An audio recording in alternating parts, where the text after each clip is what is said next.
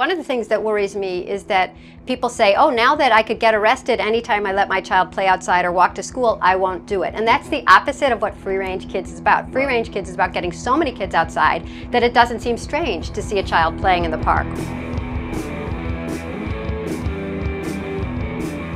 Hi, I'm Nick Gillespie with Reason TV, and today we're talking with Lenore Skenazy. She's the proprietress and doyenne of Free Range Kids, a must-read blog and website which is featured at Reason.com as well as at Creator Syndicate and other places around the web. Lenore, thanks for joining us. Thank you for calling me a doyenne. Yes, I'm not even sure what that means. I don't know, but it sounds very great. Right. So talk a little, what you do is you track the insane ways that parents treat their kids, and also increasingly kind of public authorities treat parents who they say are negligent about their kids. What are some big stories that we should be talking about? Well, I'm going to give you one that I think is kind of classic. A mom in New Jersey, upscale neighborhood, had to run an errand, and she left her 18-month-old son asleep in the car for, everyone agrees, 5 to 10 minutes in the parking lot of an upscale mall. So upscale that they had guards driving around. Guard sees the child in the car. I guess he has no authority whatsoever himself, immediately calls 911. The police come, and they arrested the mom, and she was found guilty of child abuse and negligence and put on what New Jersey has, which I think is a terrible idea, which is a child abuse registry. So if she wanted to get a job as a teacher or daycare worker, the lady who slings hash at the cafeteria, forget it. So she appealed this, which I would too. And there was a 3-judge panel, and they unanimously found her guilty again. And the reason they gave in their written statement was that they didn't even have to list, quote, the horribles, not a word, but they used it, the horribles that could have attended this child. So what they were saying is, first of all, they couldn't even come up with what they were thinking of. Just the idea that something bad could happen was reason enough to make this woman a guilty child abuser. So we're arresting a mom for making a rational decision about her own child in her own neighborhood and saying because something bad could have happened, she's guilty. Well, couldn't something bad happen in your home? Don't people fall downstairs? Where does that case stand now? What's really exciting for me is that it's going to the Supreme Court in New Jersey. And if so, I think it's the first case of letting a kid wait in a car that's going to any state Supreme Court. What is the, we've heard various stories over the years of kids dying in cars, all of this types of stuff. So what is driving this, particularly where leaving a kid in a car? I think anybody who's over the age of about 40 can remember being, staying in a car probably without seatbelts on while your mom or your dad ran into the store for something. When did this become, just a horrible, horrible thing to do to your kid?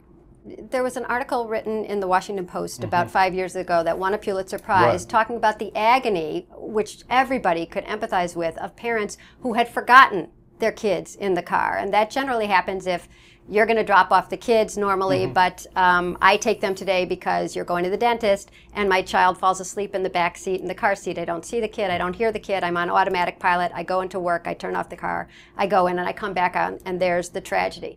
What we don't realize is that that's the way the vast majority of kids who do die in cars expire, is when they're forgotten there for literally hours. But somehow, and this is something that I see across the board in parenting issues, is we've decided that even a second of a child alone is the same as 5 hours of the child alone. And at my blog, I hear from all the moms who have been arrested for letting their kids wait 5 or 10 minutes in the car. And I've even heard from moms saying that when they put their kids in the car after they all went to the grocery, and they're returning the grocery cart. And when they get back to the car, somebody is screaming at them, "How dare you leave your children alone? Don't you realize that children die that way?" And I want to say, don't you realize children don't die that way? I can't find any story of a child dying within the course of a 5 or 10 minute errand while the mom was picking up the pizza. It doesn't happen that way, but we're arresting moms for that. What are other locations or kind of set pieces or motifs that we see in child endangerment hysteria? People think that anytime you're not directly supervising your child, if they're outside, they are in danger. And so we've heard a couple stories this summer, one of them went viral from your site, of a mom who let her child play in the park for 3 days in a row, and some busybody said, "Where is your mother?" The child was 9, had a cell phone, could call her mom, but her mom was working. And so the busybody I think part of the problem is that we all have phones. Right. It was so easy for her to call 911 and be the hero and slash, good Samaritan, which I think a good Samaritan says, oh, your mom's not here? Let me know if you need anything. Can I help you? If you scrape yourself, I've got Band-Aids. That's a good Samaritan. Calling 911 is the KGB. It's like Eastern Europe. So the police come, and once again, it's that same thing. Because something bad could have happened to this child, even though it was so unlikely, in a popular park with tons of children around, with busybodies roaming the place, the mother was arrested, thrown into jail, and the child was taken from her for 17 days. Right, and that's preferable to letting the kid play in a safe park. One of the things that worries me is that people say, oh, now that I could get arrested anytime I let my child play outside or walk to school, I won't do it. And that's the opposite of what free-range kids is about. Free-range kids is about getting so many kids outside that it doesn't seem strange to see a child playing in the park or walking to school. So to have all the kids kind of shouting, I'm Spartacus. It's like having all the kids saying, not it, and playing a huge game of tag, like we used to do. Yeah. The reason I think that we are hearing about the busybodies is that, first of all, people have been told over and over on the news and even on flashing signs on the highway, if you see a child alone, immediately report them. So they really come to believe that anytime a child is alone, they are in danger of being kidnapped. And of course, if you turn on the TV, that's the story that we hear from wherever it happens anywhere in the world, because that's the story that sells. So parents are, and everybody, has a wrong idea of how frequent it is that kids are hurt by strangers. Stranger danger is the least way that kids are ever hurt, and kids do very well. And I mean, just for the record, basically across the board on every index of flourishing in America, kids are safer, healthier, longer lived, happier than ever before. One of the things I try to press on free range kids is this hysteria about child danger is so ungrateful.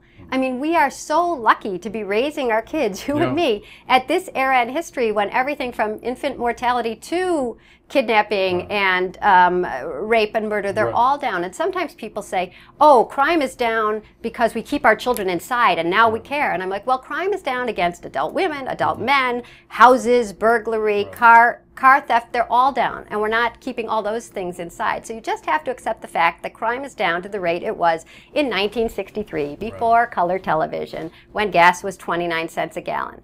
So there's some huge disconnect between the desire to save kids from being outside and the fact that kids are safer than ever outside. So what about the authorities in this? Because it would seem, I was surprised when you were talking about the appellate court. I thought you were going to say the appellate court, 3 judges instead of 1. So what the hell is going on here? And instead they not, pump it up to the next level.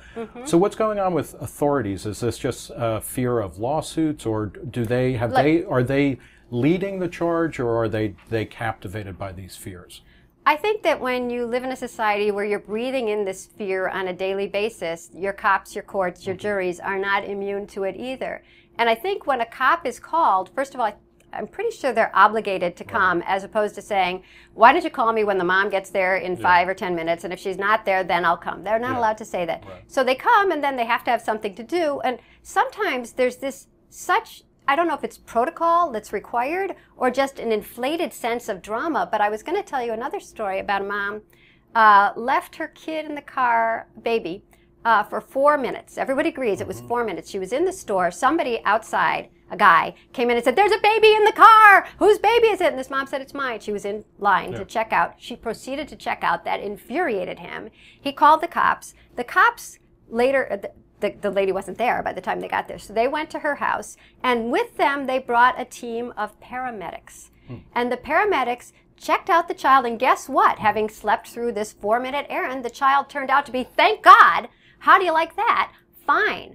But when we have not only the cops there, but also this idea that the child was in such grave danger in 4 minutes, I mean, if people died in 4 minutes in cars, we would all be dead the first time we're in a traffic jam. Right? Or waiting in the driveway for dad to come out with his coat on. So what do you think, where is the fear coming from? And then what's the best way to kind of keep it at bay within ourselves? Because I think all parents, as well, anybody who looks at kids like you get nervous. No, you do get nervous. And also if you have a society that's selling you, I just have to tell you, there's some products out there that just sort of make obvious that we're supposed to be afraid all the time. There's now a child carrier that goes up to 80 pounds. Okay, and it's not for the disabled, which I could understand. It's for children who can walk but choose not to, which I'd be really proud if I had that kid.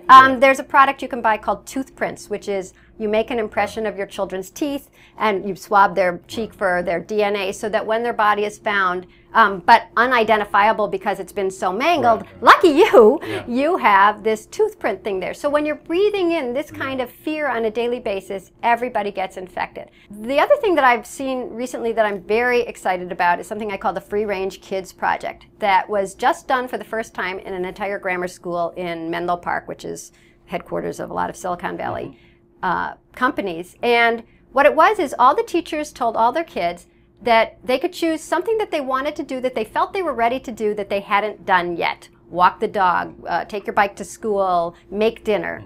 And children from kindergarten up to 5th grade chose projects. Out of the 700 kids, 220 did them.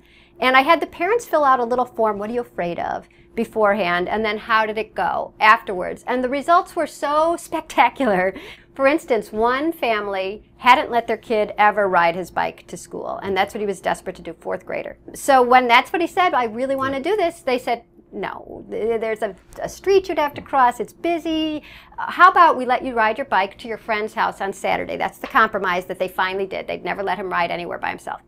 He did it on Saturday. He came back elated, proud. They are proud too. This breaks the fear. You're so proud of your kid, and they're flushed, and they're happy, and they're hungry, and they're burbling. And so that was Saturday. And Tuesday morning, the dad said to the mom, and it was the dad in this case who had been more overprotective, why don't we just let him ride to school? And he did that for the rest of the year. And this happened over and over again. All you need is a little push. Once you see your kid do something you did as a child, it's very easy to let go of the fear because it was superimposed and reality comes bursting through. All right, well, we'll leave it there. Okay. Thank you, Lenore Skenazy. Lenore is the proprietress of Free Range Kids. She also blogs at Reason.com, and her column for Creator Syndicate shows up in newspapers and websites around the country and around the world. Lenore, thanks so much for talking to us. Thanks, Nick. For Reason TV, I'm Nick Gillespie.